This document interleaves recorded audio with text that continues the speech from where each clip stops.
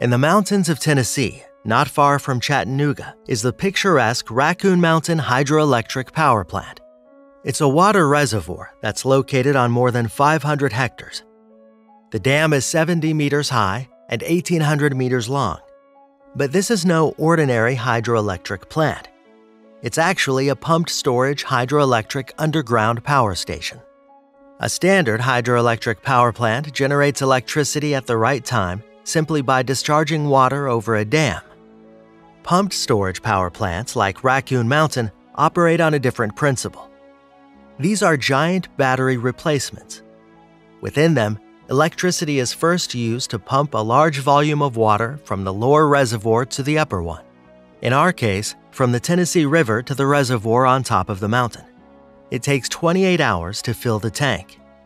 Further, when the battery should give out electricity, water from the reservoir is discharged from a height of 320 meters through a tunnel drilled into the mountain. The stream powers underground power generators that can deliver a maximum of 1,652 megawatts of power for 22 hours.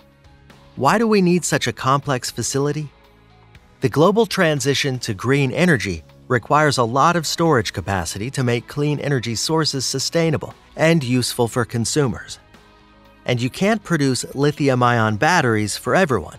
There simply isn't enough cobalt and lithium in the world. This is how the forces of nature are used. But you can't build pumped storage hydropower plants everywhere.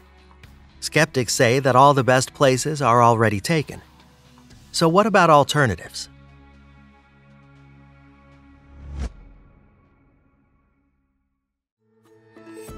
Scientists believe that the forces of water flow and gravity can be used in other ways.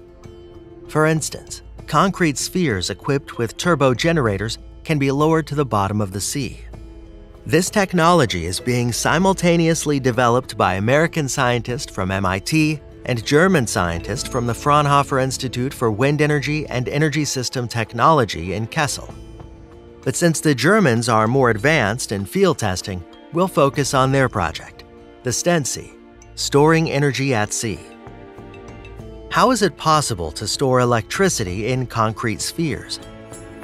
The upper part of the structure is in the form of a cylinder, which is attached to a part that's in the form of a ball. Seawater circulates inside.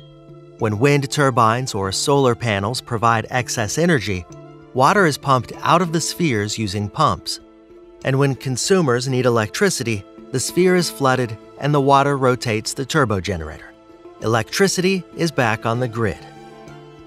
The cost of storing electricity in such a project would be around 6 or 7 euro cents per kilowatt hour, making the system more economical than most traditional pumped storage power plants. But at current energy prices, it's still commercially unprofitable without subsidies. However, experts have calculated that for a real commercial benefit, the diameter of the sphere should be about 30 meters and the thickness of the walls should be about 3 meters. The design capacity of such a sphere will be 20 megawatts. To do this, it must be installed at a depth of 700 meters, and the slope of the seabed must be at least 1 degree. At the same time, the farm must be located within 100 kilometers from the power grid and the maintenance base, as well as within 500 kilometers from the place of production. Seems too complicated? The researchers claim that there are many such places in the world, and they can potentially provide more than 800 terawatts of electricity per hour. For comparison, this is more than the whole of Germany consumes in a year. And the icing on the cake is that German scientists have successfully tested a 3-meter sphere at a depth of 100 meters in Lake Constance. The technology is fully operational and can be commercially viable. What's more, the spheres can be used as part of the foundation of offshore wind turbines, reducing the overall cost of energy projects. The only thing left to wait for is implementation of the first full-fledged project. In complex situations such as finding technology to store energy for renewable sources, we shouldn't rely on just one solution. Therefore, let's talk about another project, the ocean battery from the Dutch startup Ocean Grazer. The Dutch came up with their own version of a pumped storage gravity system.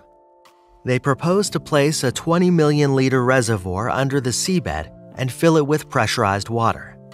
It serves as the lower reservoir.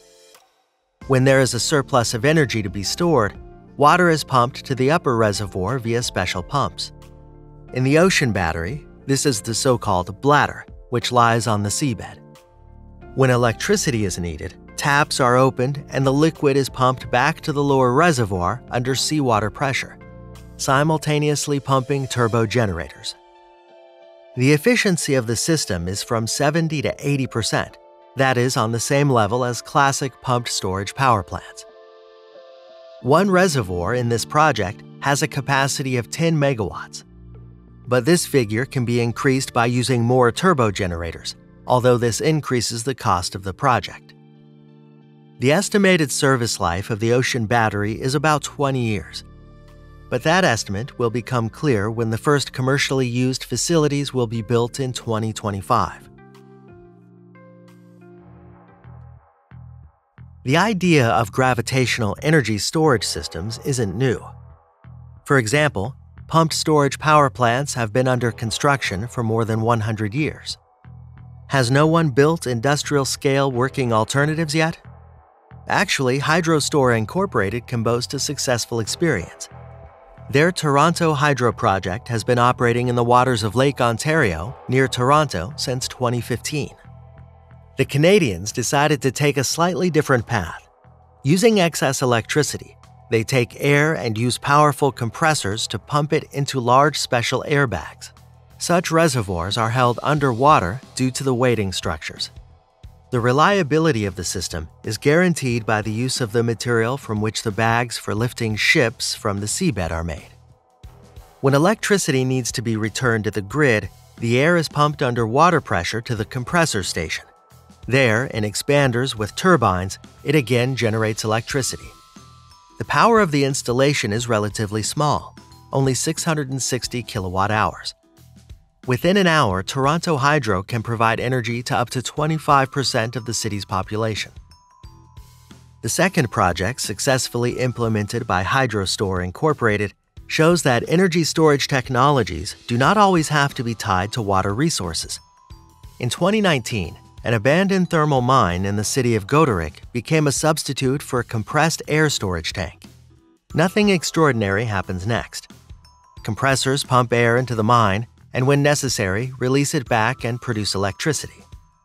The project's capacity is 10 megawatts. In fact, in this project, the loss of efficiency is up to 35%. After all, the mine is not a hermetic object, unlike other variants, the efficiency of which is 75 to 80%. On the other hand, the cost of building a reservoir is eliminated. Therefore, this variant also has a right to exist.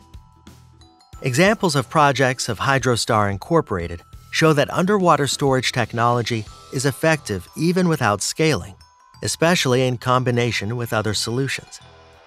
This allows them to save green electricity for consumers in the same environmentally friendly ways. The most important conclusion that we want to make in this video is that there are solutions.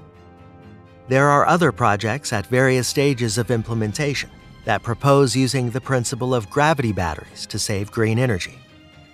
The only thing left is to test them in practice and learn how to apply them as efficiently as possible in each specific situation.